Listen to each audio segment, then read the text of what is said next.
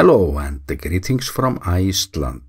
This volcano update includes a damage report for the town Grindavik, and I will be talking about how the authorities responded during those crises, and I will of course be talking about geology as well, or how things look today.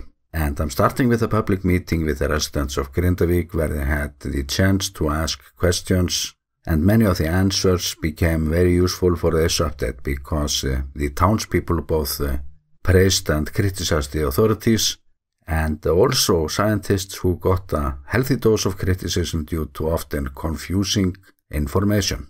And my own perspective about that has been quite clear. The science community is facing this volcano tectonic episode at a location where we need to go back 800 years to find a similar event. So the Reykjanes Peninsula is just this huge geology classroom right now. And I understand both residents and scientists, and I think that a big part of this problem is communication.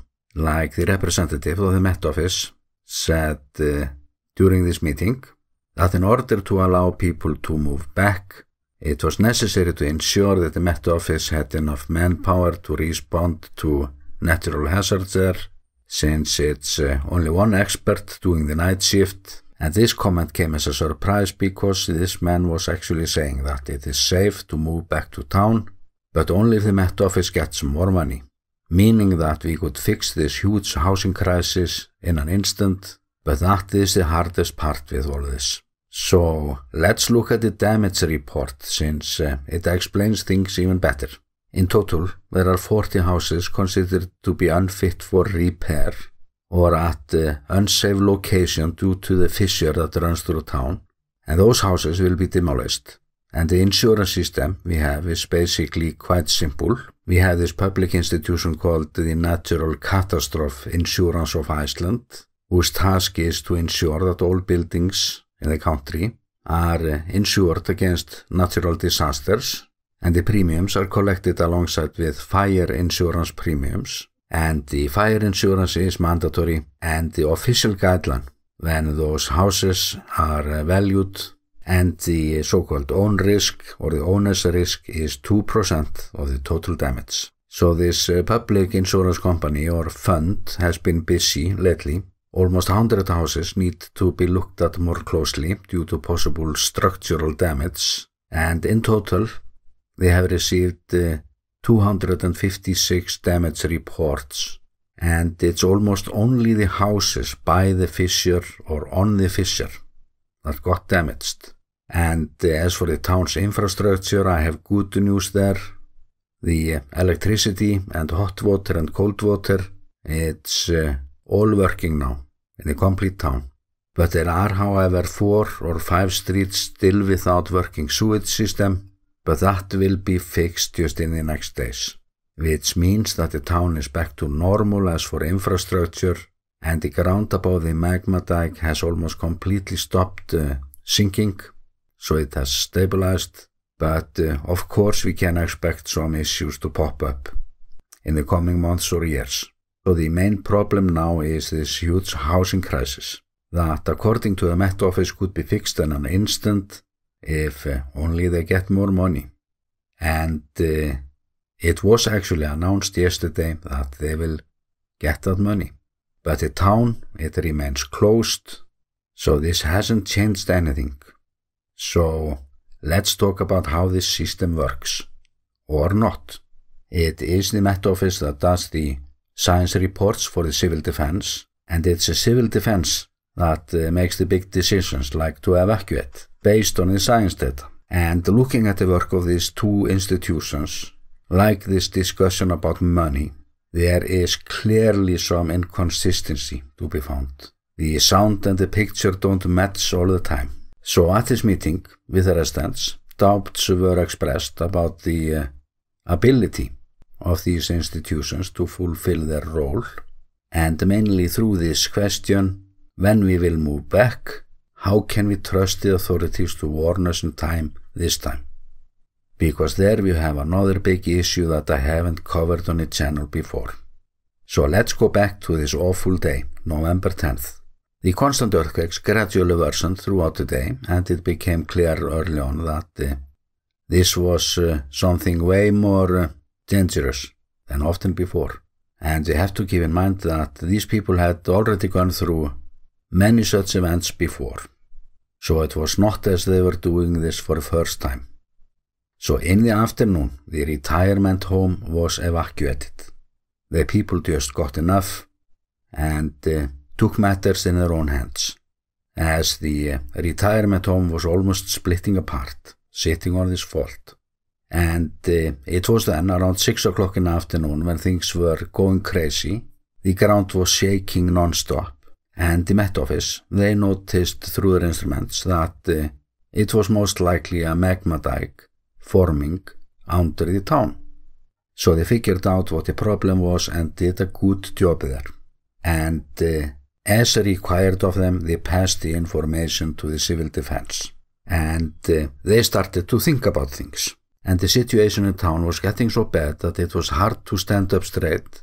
The main highway to the town was closed due to cracks, or one of the 3 escape routes, and the others at risk.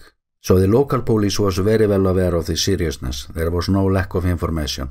The inhabitants were already fleeing by the thousands, and when the official evacuation order finally came, most of them had already left.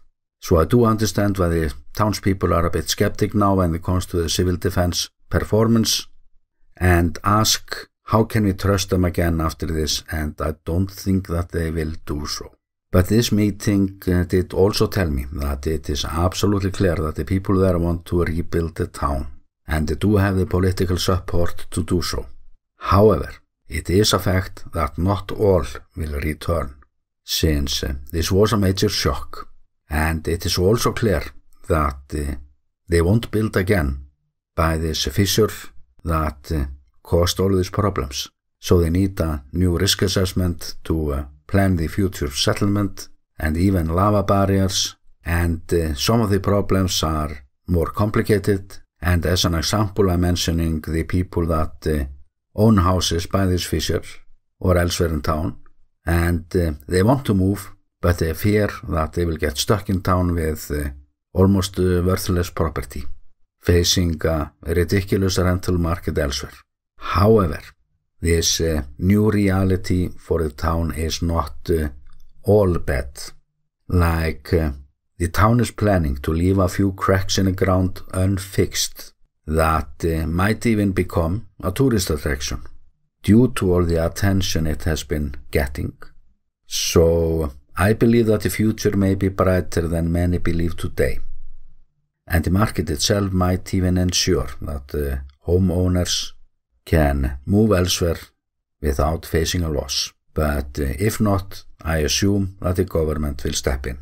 But first, before we start to lay Grindavík out as Iceland's next tourist sensation, there are many obstacles to overcome. And the biggest one is of course the current status when it comes to geology, so let's end there today. The land under the power plant and the Blue Lagoon has been rising faster than before the November 10th event, but the land uplift has however slowed down since last Friday.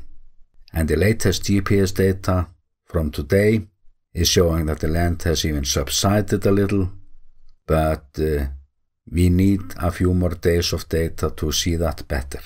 So it could be that the magma is using this channel from November 10th to enter this dike again. I can't say. But as for the seismometer, several large earthquakes were detected 2 days ago, and overall the frequency and size of earthquakes has become more irregular over the last days. So I'm watching the seismometers a bit more now than usual. And we are at such a critical point right now that the next days might determine the outcome. Or will the land uplift continue and reach the same height as before the disaster on November 10th? And when and if we move over that point, we should see it very clearly if we are moving into a new earthquake period with even more uncertainty. However, a standstill could also be the case, and that would make things very hard for all of us, although it would not surprise me if we are looking at the beginning of the next chapter right now. And no matter how this is going to turn out, we hope that we don't have to wait for too long. Although Mother Nature has proven us all wrong so far. And with that, I'm sending you best regards from the Volcano Island, Iceland.